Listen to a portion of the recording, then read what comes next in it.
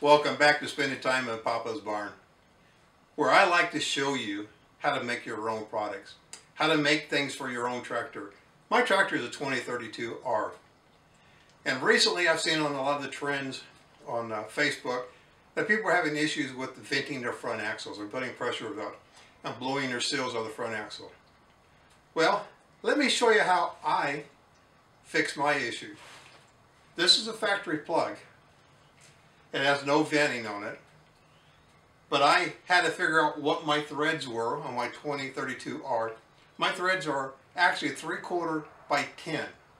I went out to all the local automobile places, parts stores, and I was looking for a drain plug that would match mine. Unfortunately, they didn't have one. Everything but mine. But didn't stop me. I'll show you how to make one. I'm going to go ahead and zoom in here a minute, and I'll show you my plug and how I routed it. But before we actually show you how I totally assemble it, we're going to go out into Papa's barn and we're going to make one. Alright, we're actually in Papa's barn where the magic happens.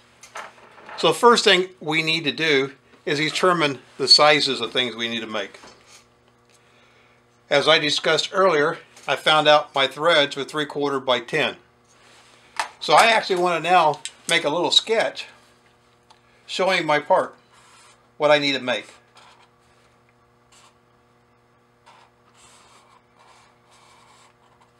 Please forgive my artistry. I didn't do well in school. So basically there's our shape of our part. So all I want to do is try to make my part exactly the same as a factory's. So the first thing I want to do, I want to take my calipers. I want to make sure they're at 0, and they are. I want to measure the first step. So that's approximately 452 thousandths. So I want to make a line showing that's 452 thousandths from this face to there. So now I want to determine the overall length of my fill gauge to know where I'm at on my fill.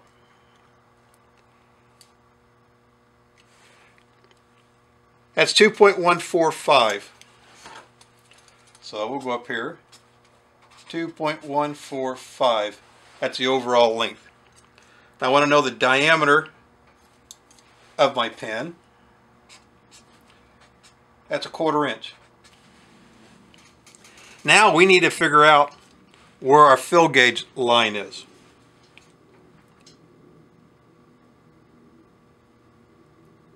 So it's 1 3/4 inches. So our fill gauge line, we'll make it out here to here, is 1 3/4 inches. Let me turn off my battery on my calipers. It looks like it's starting to die anyhow. So what I did, like I said, I went out and I found out it was 3/4 10. I found a bolt. I went to TSC and bought this. Now it needs to be completely fully threaded. For whenever I take and put an O-ring up here, when it smashes down, I'm going to be able to be nice and snug. Now I was thinking about what could I use for that 1/4 inch. And what could you guys do at home for that 1/4 inch? Then I thought, why not a 1/4 20 bolt? So what we could do with a 1/4 20 bolt, if you don't have a welder, I'm going to get ahead of myself here, you can actually put a nut up there. So when we screw this in, you can actually use the nut after determine your length to your gauge line and use that nut for a locking nut. So the first thing we need to do is start laying this out a little bit. So I know my first step is going to be 452 thousandths. I need to cut this too. So I'm going to set my caliper to about 452. I'm going to take my marker and I'm going to mark approximately where that's going to be at. Now this is not going to be super critical because when we get into it, we're going to be establishing our gauge line, this gauge line, from this edge. We really don't care how much thread's in there as long as it doesn't hit anything. Our main concern is from this face right here to that gauge line. So what I'm going to do, I'm going to go ahead and put a vise up here. I'm going to get my right angle grinder, and we're going to cut this off to approximately 452 thousandths long from this face. Give me 1 second. All right, before we get going again, let's talk about shop safety. Let's make sure you have your hearing protection on. Make sure you got safety glasses, gloves when it's appropriate. You know, you got to be aware of having flammable materials when you're grinding or something like that. So here's what we're going to do. I'm going to take a right angle grinder. You probably won't be able to see us real well. I'm going to, the line I marked a minute ago, I'm going to cut that off. Let me go ahead and cut it off. It's going to be a little noisy, but bear with me.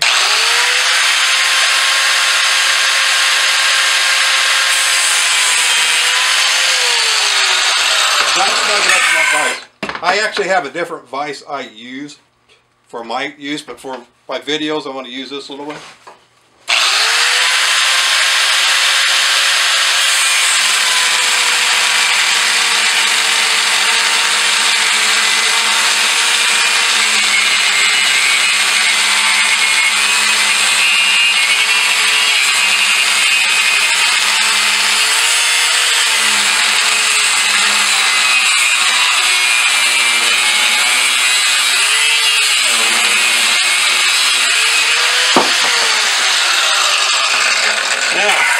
Don't reach down and grab it. That's going to be hot. So when it cools down, I'm going to pick it up and I'm going to put it on the belt sander. I'm going to remove the burrs on it and clean it up a little bit. I'll show you what the sander does to cut off saw. There's a real sharp edge on here. That's the main thing I want to take off. I just want to clean that edge up. Again, with all the proper PPE.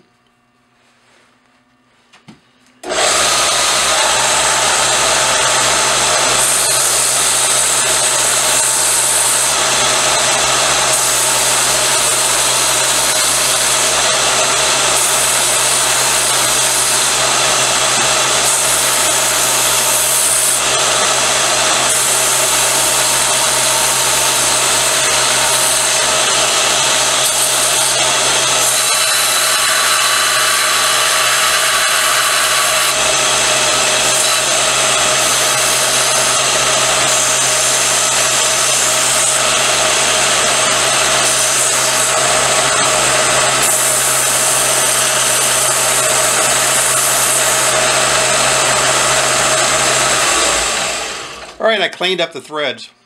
Kind of cleaned off the top here. Let's go back now. We're going to lay out the holes we're going to drill.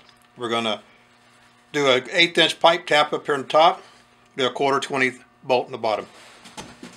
So I want to find the center of my bolt. So I've got a center finder on my square, which actually is a little bit overkill. I'm just going to draw a line. I want to make a couple of lines in there because I'm going to average it out and find the center from there.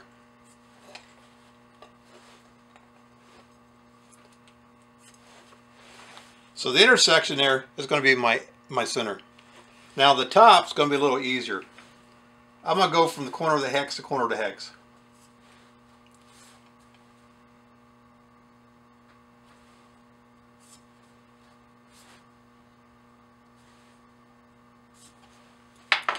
Okay. Now I'm going to center punch it.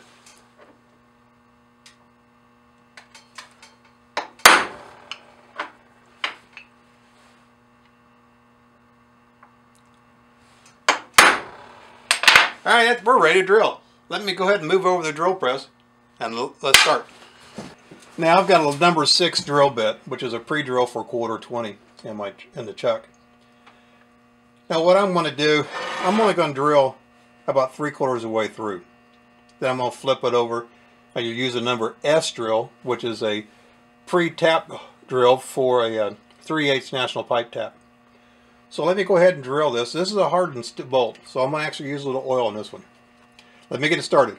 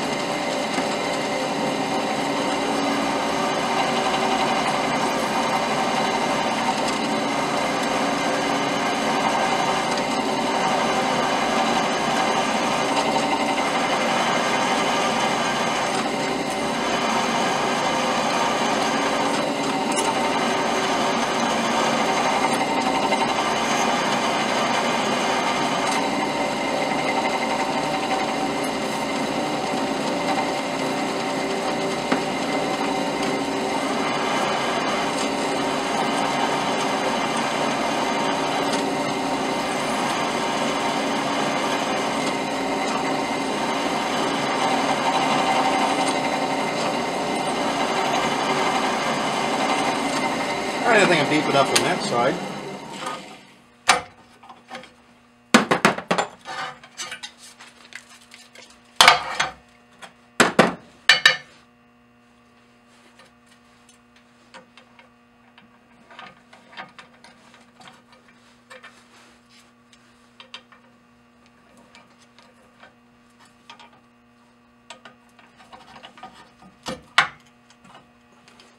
Now I'll change my bit. I'll go to a letter S, which is a 3/48 diameter.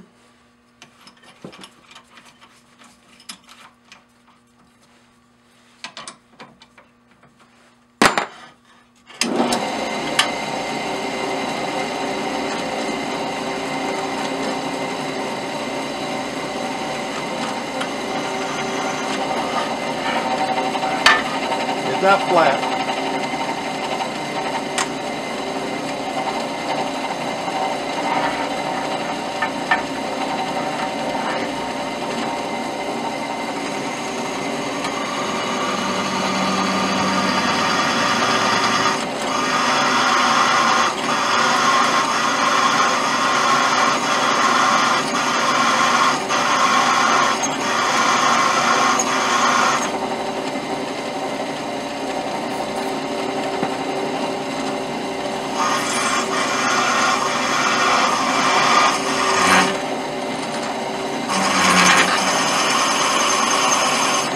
I'm going to start picking up my number 6 drill bit hole in the backside, so you'll hear a little chatter.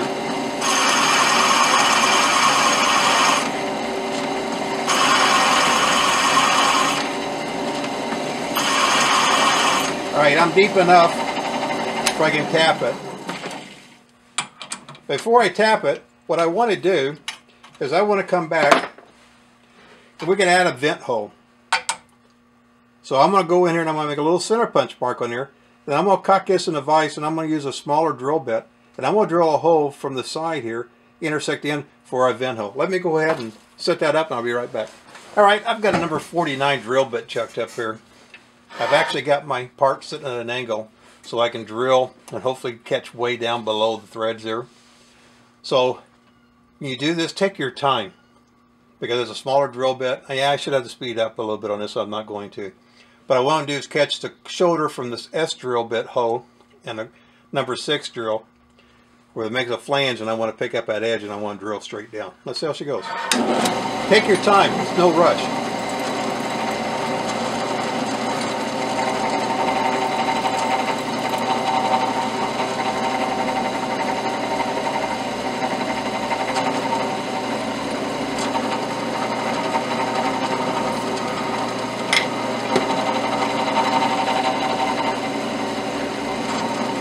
Take your time. You don't want to break the drill bit because it's going to actually break through the thread here in a minute. So just ease into it.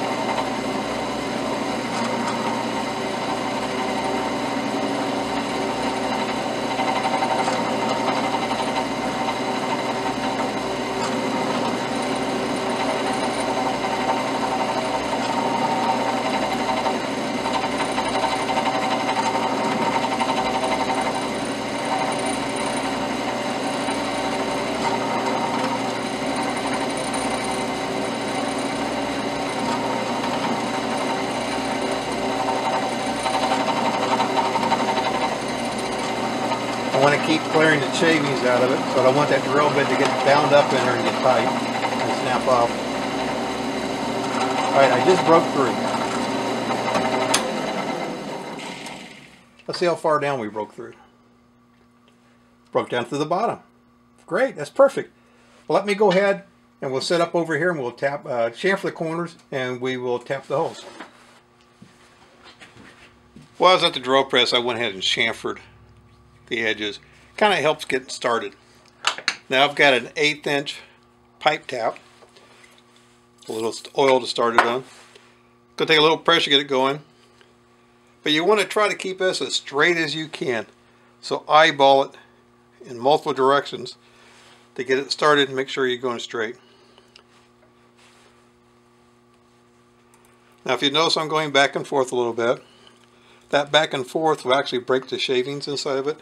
It creates chips, and the chips can plug your tap up and cause you problems in tapping. Actually, it can help you, it'll break your tap at times, but just take your time.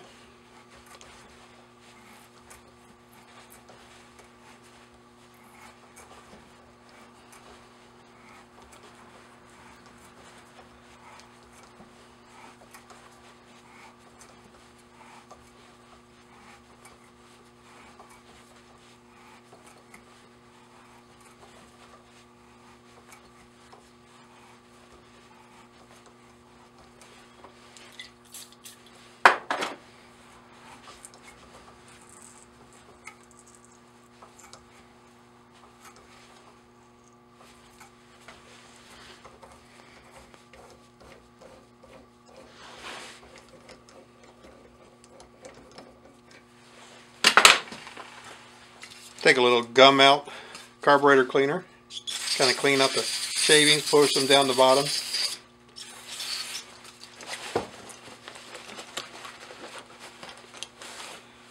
Take my plug, see if she starts. Yep, she starts. Let's flip it over and do the 1/4-20.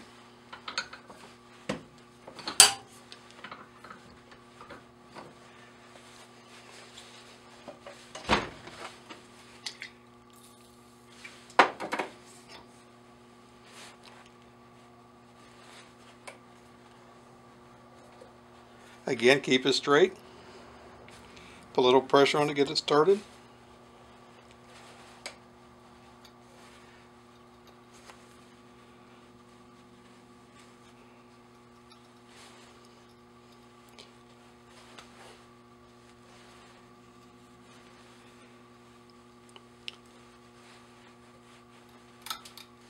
And you can probably hear the shavings crack on this one because it's too fluted.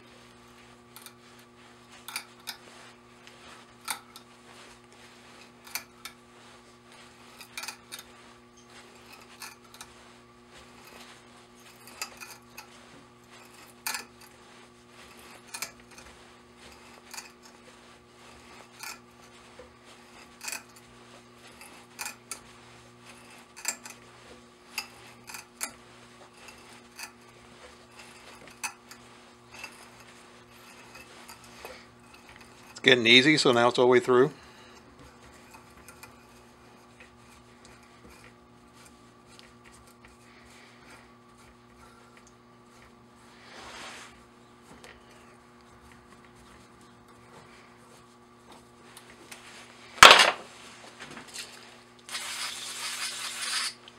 You see my little hole there? There's my vent hole right there.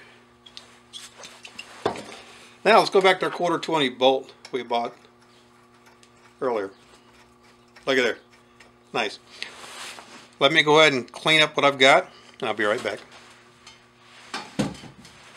At this point, we got two different directions we can go. If you don't have a little welder at home, you can take and put your nut on your bolt. You can screw it all the way in. And what we're going to do at this point is we're going to set that distance for the overall length of the dipstick. Now, since I'm going to tack mine, I'm going to take this nut off and I'm going to cut my threads way back. Let me go ahead and do that and I'll be right back with you. Alright, I've cut the bolt off. I've actually belt sanded the end to make a nice radius. I'm going to go ahead and snug this up in there pretty tight. Now remember, we took another dimension that's actually to the fill stick here. To the fill indicator right here. So I want to measure that again. And I know we had written down 1 3/4 inches. Let's just do it again. 1 3/4 inches. That's off this face of that flange. So I want to take my marker and I'll draw me a line. Now I want to make sure this line is nice and heavy, because what I want to do is I'm going to take it out. I'm going to chuck it up my drill press. I'm going to take a small file and I'm going to push it on the screw as it's spinning, and I'm going to create that little bitty V there. Give me 1 second, I'll be right back. To me, making these parts are not hard to do. The hardest part for me is to try to figure out how to set my camera and get you lighting for you can actually see me do it. I've got that bolt that's cut off set in my drill chuck, and I got the line. I don't know if you can see it, it's right here. I got a small file, a little square file. Actually, it's a triangle file. What I'm going to do, I'm going to start it. Now I'm going to take my file and I'm going to push it on that black line. Let's see how it goes.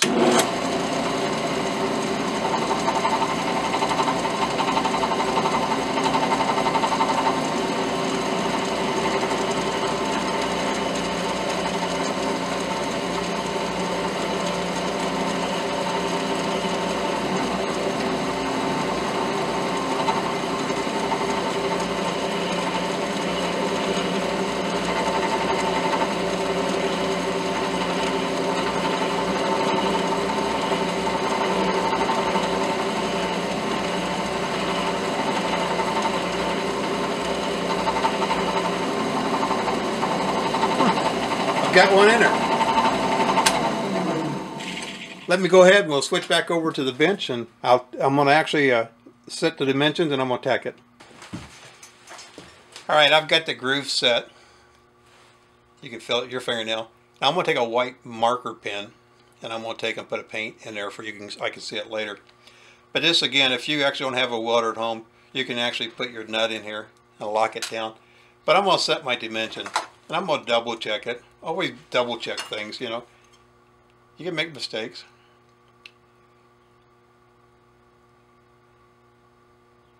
So I've got this at 1 inch 7/46. It's pretty close right there. So let me go ahead and I'm going to tack this in place and I'll come right back. Alright, I took the liberty after I tacked it. You can see a little tack here. Of installing the pipe fitting on the end of it. I put a little white line from a paint marker in there. Now we're going to put an O-ring on here.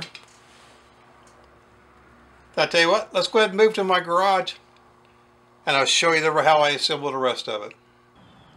Alright, let's take a look at what I've got here. I've got my vent I made. I got an O-ring sitting on it. I've got a piece of hose. I've got an inline fuel filter. And I've got a axle vent. I'm going to put all that together to make my front axle vent for my 2032R. Let me go ahead and assemble this and I will put it on the tractor. It's hard to show how I got it mounted, but right there is my vent cap. There is an inline fuel filter right there, and I actually drilled a hole right next to my battery discharge, liquid discharge, to run it up here. I mean, it's nice and neat. It's out of the way. It's not going to fall into my fan. It's going to be just as clean as you can get it. Again, this is my actual vent mounted into the tractor. There's an O-ring underneath there. Yeah, I got plenty of line there for it to flex and move with the axle. Thanks again for tuning in and spending some time in Papa's Barn. I don't know about you, but projects like this where I can make $60 in an hour of my time making my own parts, I'm going to do that. I hope I can have shown you guys how you can do it yourself. If you have any questions, feel free to contact me. Again, if you like this type of video, please subscribe and like. Until next time, meet again in Papa's Barn. Thank you.